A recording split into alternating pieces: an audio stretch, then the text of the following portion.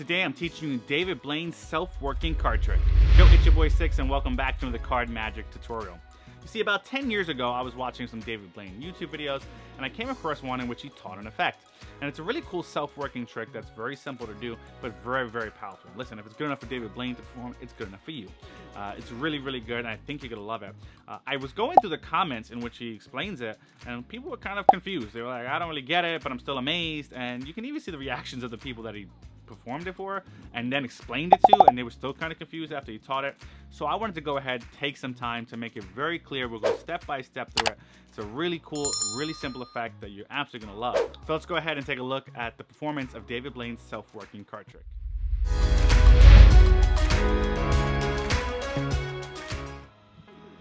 Alright, these right here are the Believe playing cards, and if you like these and want to win some, well, I found a way to do it because YouTube has some policies and I want to respect YouTube's policies and rules in order for me to give stuff away. What I'm going to do is I'm going to create an email list, which I just did. So click the description down below. There's a link there and you can sign up to my email list and you'll get chances to win great playing cards like the Believe playing cards, as well as behind the scenes photos, and of course you'll be the first to know every time I drop a video. And I'll also be teaching you some stuff that I'm not going to be teaching on this channel. You can only get it by signing up for the email list. So if you want to win some free playing cards, be sure to go ahead and sign up for that. And here's what's going to happen. I'm using today is David Blaine's Gatorback playing cards. We're going to be using these. Also, I'll link down to these below if you like them. You want to try to find them. I'm not sure if they're for sale anymore, but I'll drop a link. These are gorgeous. I love these cards. But let's go ahead and look at the performance of this self-working trick. What's going to happen is I'll start off by mixing the cards a little bit just like this. You get the idea. And we'll give the cards a little shuffle. I like to play fair. That's a real good mix right there. And I'm going to have the spectator to my right here. I'm going to say, go ahead, cut off a packet about less than half the cards. And I want you to hold on to those cards. And the spectator will hold on to those cards. And I go to this spectator over here. And I'm going to tell this spectator, what I'd like you to do is you're going to go ahead, go in there and remove any card that you like. So they go ahead and remove any card that they like. Let's say that one. And they're going to get to show it to everybody. So you're everybody. So there you go. That'll be the card. And then I'm going to have this spectator go ahead and place their card back. It goes back inside the pack, and again, I like to play fair.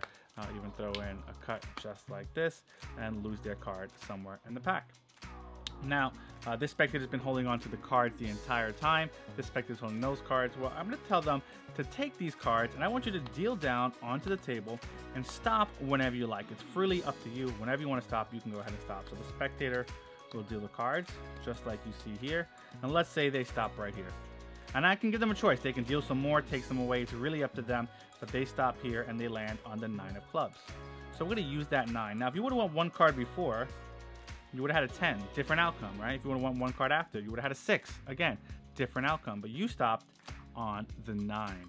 Well, let's try something. If I just cast a shadow over the cards and the spectator's been holding them the entire time, I say grab those cards and I want you to deal down 9 cards, the number that they decided on. Not me, that they chose freely. Deal down 9 cards. 1, 2, 3, 4, 5, 6, 7, 8, 9. Turn that card over, and would you believe it? The spectator's card, the 7 of clubs. A perfect coincidence. Let's go ahead and take a look at the tutorial.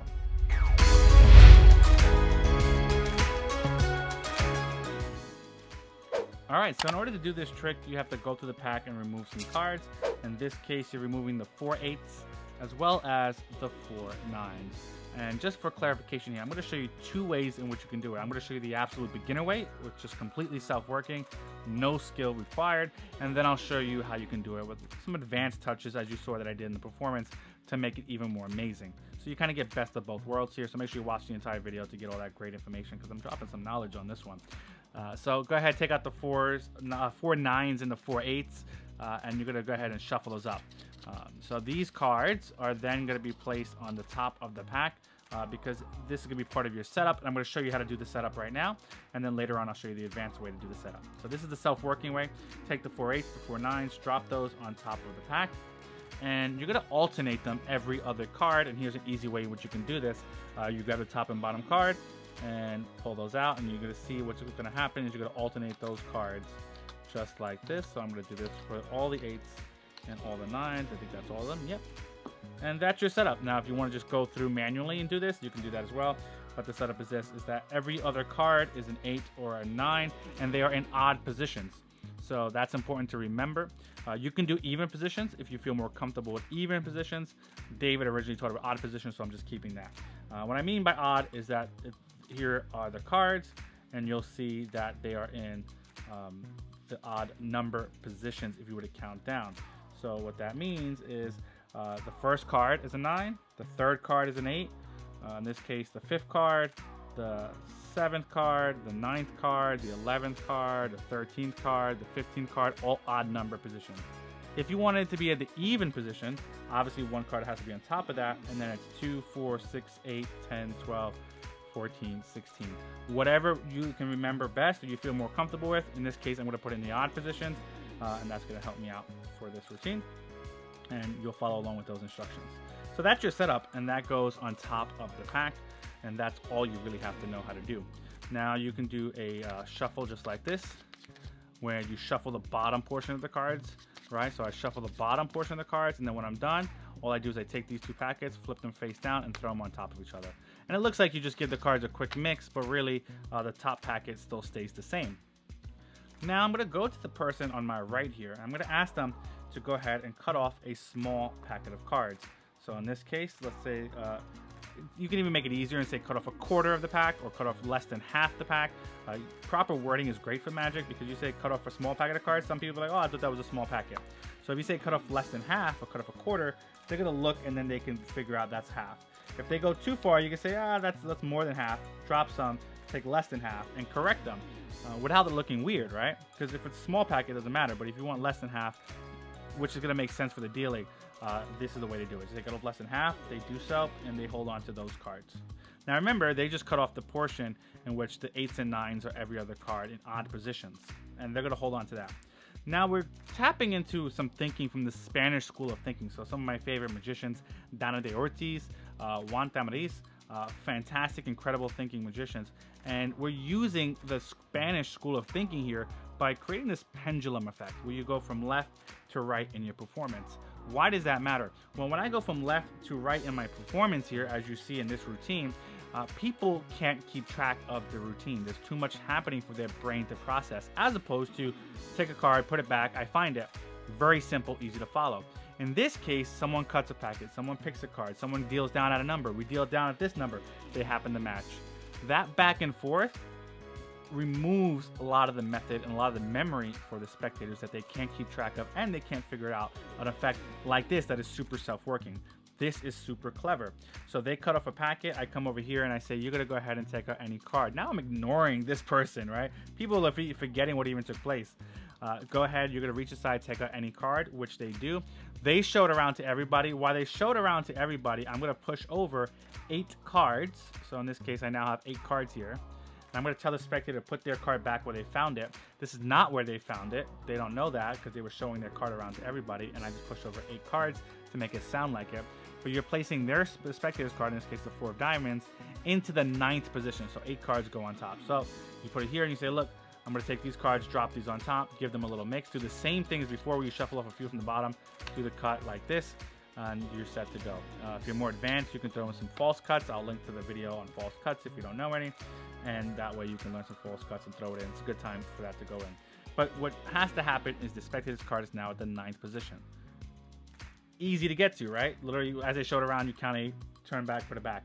You can also do it where you don't spread the cards over, where you can simply count over 8 cards as they're showing the card around, come back, say put your card back, and drop all these on top so they don't see the spread, and maybe it looks like more cards are put back. That's another way in which you can do it.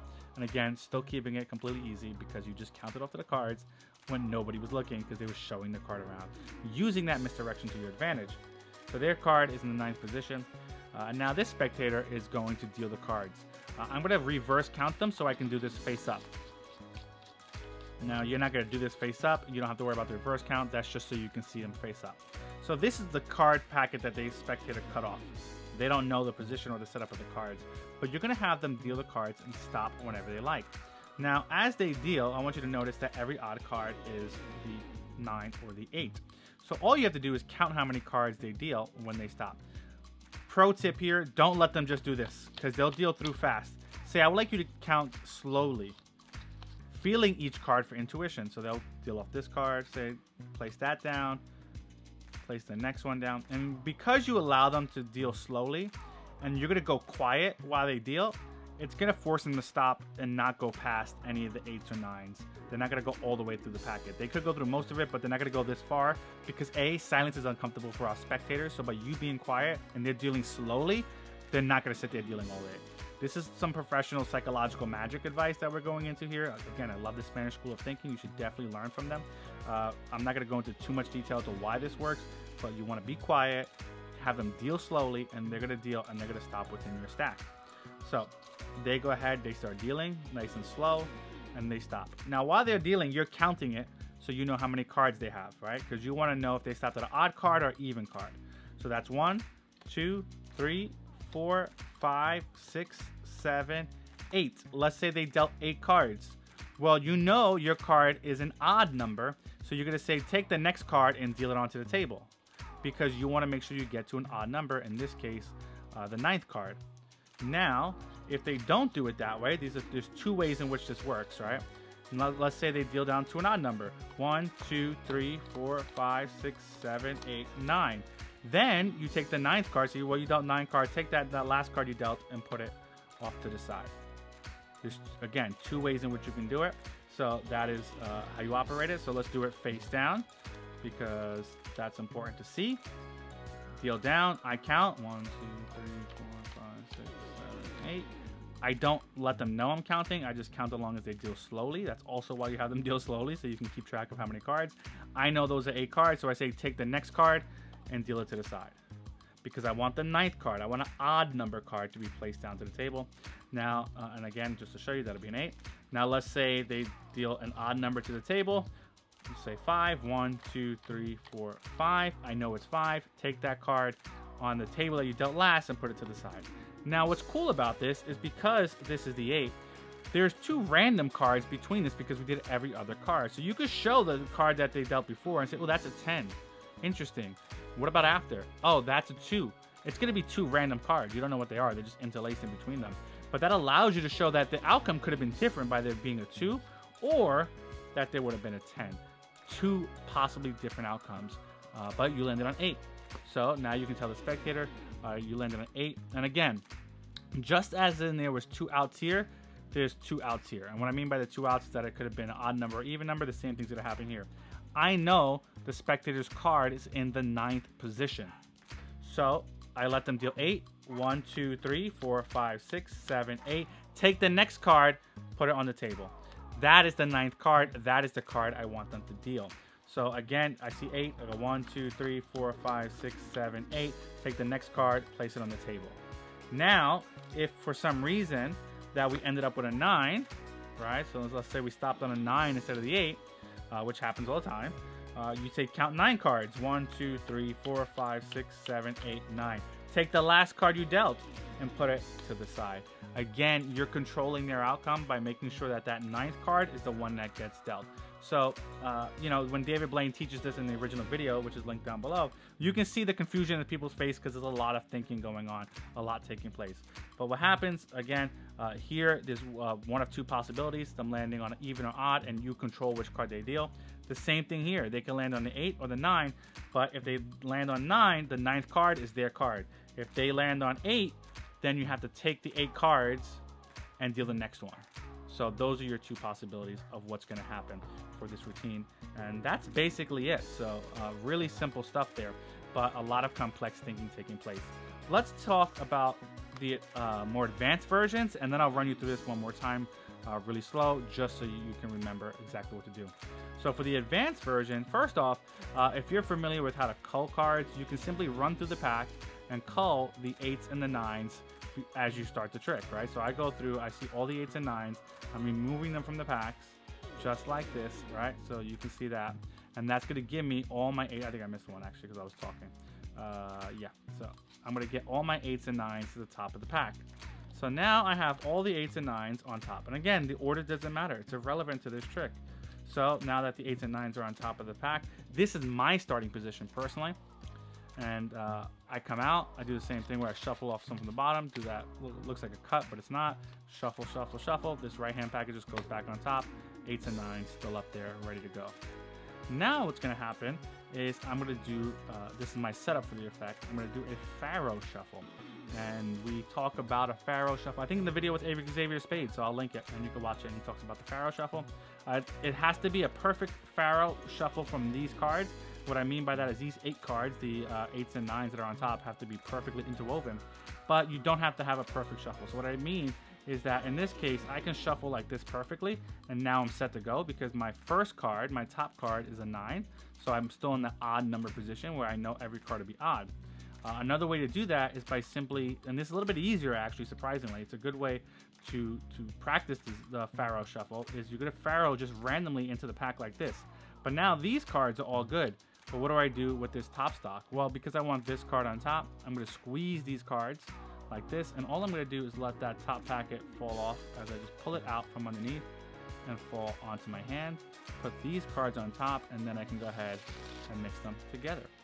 And that's kind of like a straddle Pharaoh technique, but it's a great way to get into it. Now I'm positioned with every other odd card being the number that I need to be, an 8 or a 9. So I can follow the same procedure. Again, you're gonna go ahead, cut the packet, they hold on to those cards. I go to my left here, I allow someone to pick a card from here. They're gonna place that down the table. Same idea, they show to everyone, I look away, I count off 8 cards. So then now in my right hand, I say place your card back, in this case the Jack of Hearts. They place it back, all these cards go on top. Do that same, just shuffle a few cards in the bottom, do that cut. Again, if you know some false cuts, this is now a good time to do that. If you feel comfortable with false shuffles, again, go ahead and throw in some false shuffles. Why not? Whatever you feel comfortable with. But what I do know now is that the 9th card is going to be the Jack of Hearts, the Spectator's card. I go back here, swing to this side, have them deal. They stop whenever. Again, I just keep track. 1, 2, 3, 4, 5, 6, 7. I know it's odd. They turn this one over because that's an odd number. It's a 9.